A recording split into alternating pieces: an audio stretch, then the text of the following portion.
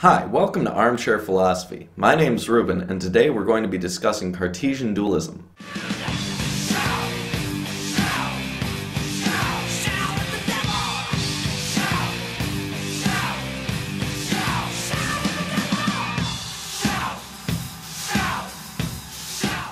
If you want to seriously study Cartesian dualism, you should first read Descartes' Meditations on First Philosophy, as well as his Principles of Philosophy. And it wouldn't hurt to check out the Stanford Encyclopedia of Philosophy as well.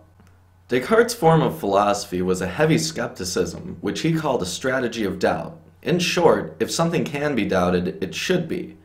And you can find a lot of things that can be doubted, including our perceptions, which is why it's used to discredit empiricism in many cases. So what can't be doubted using Descartes' strategy of doubt? Well, you can't doubt that you're doubting. That's paradoxical.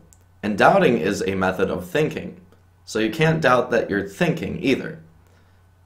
You find that you may not be able to doubt those things, but you can doubt basically anything else, which leads Descartes to believe that basically the only thing that you can be sure of is that you exist in some form, whether that's corporeal or non-corporeal, and that you're able to think while doing it in some way.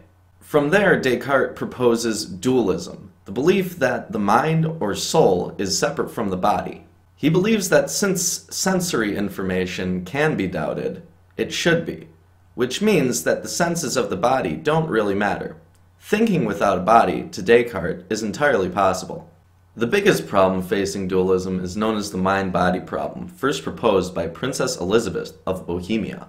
The problem is that a mind is a non-corporeal thing to Descartes, whereas the body is still very corporeal. So how do they interact? How can something that doesn't expand and has no mass interact with something that does? Descartes proposed that the place where the soul and the body meet is the pineal gland, but that's not very likely. In reality, no proper explanation to solve the mind-body problem has been proposed yet. Another issue with dualism is that it can easily lead to idealism, and from there solipsism. Idealism is the stance that reality as we experience it is fundamentally mentally constructed. Solipsism, on the other hand, is the stance that everything is mentally constructed.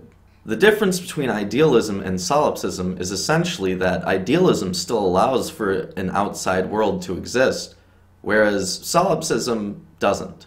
In short, solipsism is the stance that only you exist, whereas idealism is the stance that we could all just be plugged into the matrix. But why is it a problem to go towards idealism or solipsism? Well, they're pretty much dead-end philosophies. Once you assume idealism or solipsism, essentially all other arguments become meaningless. In addition, if those around you are fundamentally mentally constructed, then you can't communicate with them. It would thereby be impossible for you to actually argue in favor of solipsism or idealism. Since it's such a dead-end area, it really has no use. But that doesn't mean it isn't true, and some philosophers do identify as idealists and solipsists. That's all for today. Thank you for watching. This has been Armchair Philosophy. Goodbye.